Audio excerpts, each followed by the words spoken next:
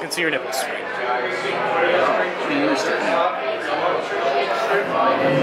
Hey there, beer tubers! Welcome back to Maxwell Starr's beer reviews tonight at the SJ Alehouse. We are at Hammond Brewing's official launch party.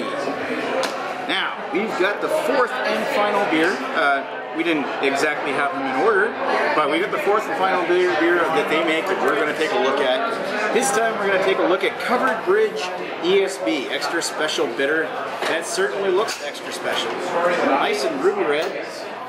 Although it's hard to tell in these lights.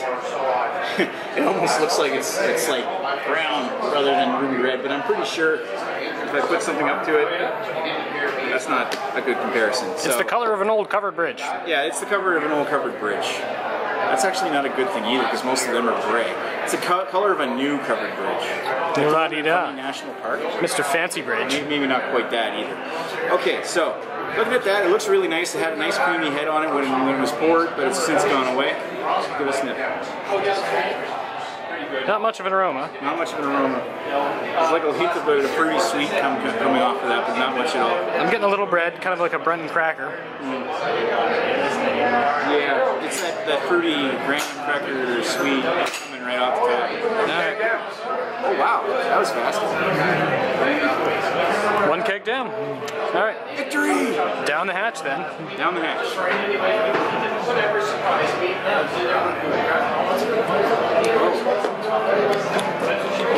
It may not have much for smell, but it's got a nice taste, and it seems to be, well, it's smooth like every other beer that they have. Yeah. It's almost a tad watery though.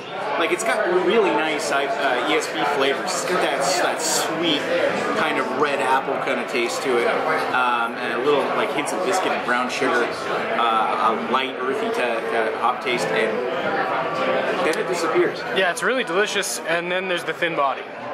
Yeah. Well, that's... It's almost like it doesn't have enough meat. It's not thick enough. Yeah. But, you know, compared to some other beers that I've had in the category, it really stands up quite well. No, in terms of like holding up to the British, especially the British ESBs, in terms of flavor, this knocks them out of the park. In terms of the body, it's, yeah. It's, I don't know if I call that 40 IBUs, but 5.5% ABV, you can't tell.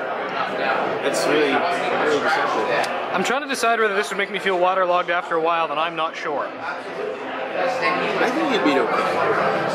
But it's definitely not a true English. It's definitely not a true English session ale you could drink all day. No. Without getting waterlogged, though. Not quite like that. It's almost to be created in the same vein of something like Old Speckled Hen or London Pride, but not quite that. It is very nice. I gotta say that I do like it. Anyway. I think it is. But anyway, so finish up.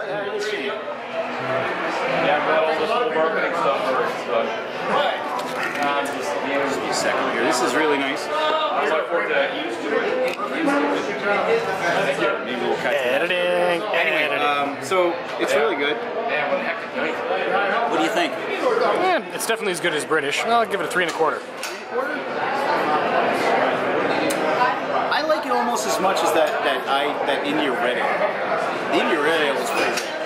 This isn't coming quite that close, but it's still a thumbs up beer. 3.25 is fair. Okay. 3.25. Good enough. Okay.